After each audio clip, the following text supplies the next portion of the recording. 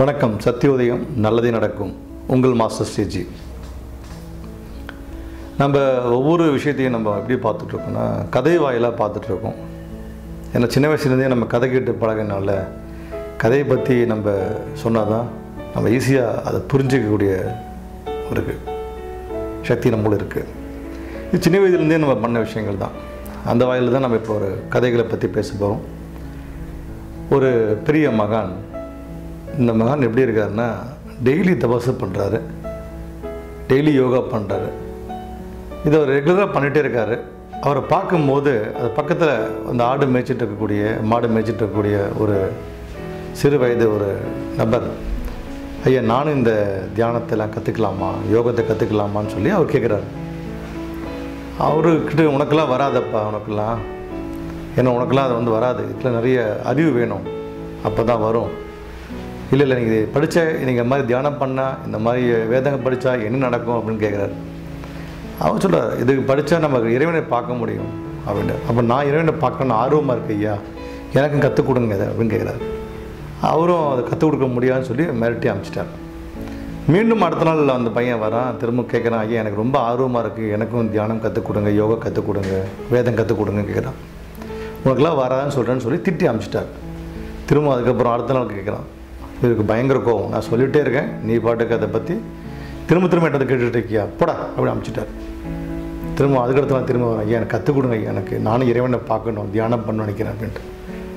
So அப்பா சொல்கிறார், நீ மாடு மேய்க்கிறீ இல்லை, இந்த மாட்டில் எது வயசான மாடோ அதில் தான் சாமி இருக்கார், அதை போய் பாரு, அதை நல்லா பராமரிச்சுட்டு அதையே பார்த்துட்டு கும்பிட்டுட்டு வந்துடும் அப்படின்னு சொல்லி அமைச்சிட்டார். உடனே அவன் சொன்னோன்னு அவனுக்கு ஒரு ஆச்சரியம், ஓ இவ்வளோ தான் விஷயமா அப்படின்னு சொல்லிட்டு, நம்மகிட்ட இருக்க மாட்டிலே கடவுள் இருக்கான்னு சொல்லிட்டு உடனே போகிறான். அந்த ஒரு வயசான மாடு எதுன்னு பார்க்குறான். அந்த வயசான மாட்டையே பார்த்துட்டு டெய்லி குளிப்பாட்டுறான், அதுக்கிட்ட பேச ஆரம்பிக்கிறான், அதுக்கு சாப்பாடு கொடுக்குறான், அதை அலங்கரிக்கிறான், ஏதோ நிறைய விஷயம் பண்ணிகிட்டே இருக்கான். டெய்லி இதை பண்ண அந்த மாட்டு பக்கத்துலேயே படுத்துக்கிறான், அந்த மாட்டு துருவத்தை நல்லா க்ளீன் பண்ணி வச்சுக்கிறான், நிறைய விஷயங்கள் பண்ணுறான். இப்போது ஒரு நாள் அப்படியே ஓஞ்சி படுத்திருக்கும் பொழுது, மகனே அப்படின்னு ஒரு சத்தம் கேட்குது. எங்கேருந்து சத்தம் கேட்குதுன்னு சொல்லி அவன் எட்டி பார்க்குறான். பார்த்தா அது எங்கேயோ வெளியிலேருந்து வர மாதிரி கேட்டுச்சு. இப்போ வெளியிருந்து யாரை கூப்பிட்றாங்க போல இருக்குன்னு சொல்லிட்டு திரும்ப தூங்கிட்டான். அதுக்கப்புறம் திரும்ப மகனே அப்படின்னு சொல்லுது.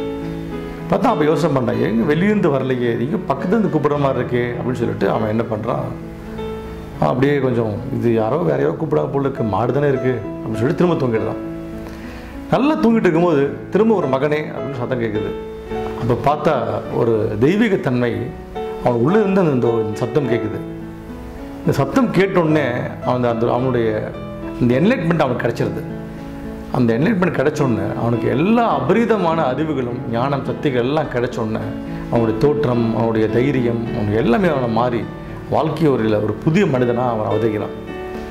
உடனே நன்றி தெரிவிக்கணும், கடவுளை பார்த்துட்டோம், கடவுளுடைய குரலை கேட்டுட்டோன்னு சொல்லிட்டு அந்த பையன் ஓடி போய் அந்த குருநாதர்கிட்ட போய் போகிறான். அப்போ போய், ஏன்னா குருநாதியா ரொம்ப நன்றி, நான் கடவுளை பார்த்துட்டேன், கடவுளை உண்மையிலே பார்த்துட்டேன், பாருங்கள் எனக்கு இவ்வளோ பயங்கரமான சக்தி கிடச்சிச்சு, எனக்கு இவ்வளோ நாலேஜ் நிறைய வந்துருச்சு எனக்கு அப்படின்னு சொல்கிறான். அவர் சிரிக்கிறார். ஆனால் அவருக்குள்ளே யோசனை, ஆமாம் உன்னுடைய உடல் வாகு, உன்னுடைய பேச்சு வழக்கு எல்லாம் மாறி இருக்கு, எப்படி அப்படின்றாரு. நீங்கள் சொன்னதான் ஏன் பண்ணேன், இந்த வயசான மாட்டில் தான் கடவுள் இருக்கான்னு சொன்னீங்க, நான் நம்பி அதுக்கு பணிவிடை பண்ணேன், அதுக்கு அதே பக்கத்திலே படுத்துங்கினேன், அதையே பார்த்துட்டு இருந்தேன். திடீர்னு ஒரு சத்தம் கேட்டுச்சு, அது வெளியே உள்ளான்னு பார்த்தா உள்ளுக்குள்ளேருந்து சத்தம் கேட்டுச்சு. அப்போ தான் இந்த இறைவனுடைய ஒரு சத்தம் நான் நினச்சிட்டு பார்த்தா, அதுக்கப்புறம் எனக்கு உள்ள ஒரு சின்ன மாற்றம் ஏற்பட்டுச்சு. அந்த மாற்றத்தை பார்த்தா ஒரு ஞானமாக கிடச்சிருக்கு. அப்போ தான் அவர் புரிஞ்சுட்டார். ஓ அப்போ சொல்கிறார் அவர், நான் உனக்கு சும்மா தான் சொன்னேன், இந்த மாட்டில் கடவுள் இருக்கான்னு சும்மா சொன்னேன், அது உண்மையை சொல்லலை உன்றான்னு, கடவுள் இருக்கான்னு சும்மா சொல்லிவிட்டேன், திட்டு நீ ரொம்ப என்னை டார்ச்சர் பண்ணேன், அதுக்காக சொன்ன வார்த்தைகள் தான், நீ நம்பி பண்ணதுக்கான பலன் தான் அது கிடச்சிருக்கு அப்படின்னு சொல்கிறார். அப்போ நம்ம கடவுள் எப்படி இருப்பார், கற்றுக்கிட்டா தான் கடவுள் வருமாறா அப்படிலாம் இல்லைங்க. எது உங்ககிட்ட இருக்கோ, எது அருகாமையில் இருக்கோ, எது உங்கள் மனசை நம்பி போகுதோ அதையவே ஒன்றையவே பிடிங்க, மாறி மாறி பண்ணாதீங்க. ஒரு 10 அடி குழி நோண்டிட்டு தண்ணி வரலன்னு 10 அடி குழி நோண்டிங்கன்னா தண்ணி வராது.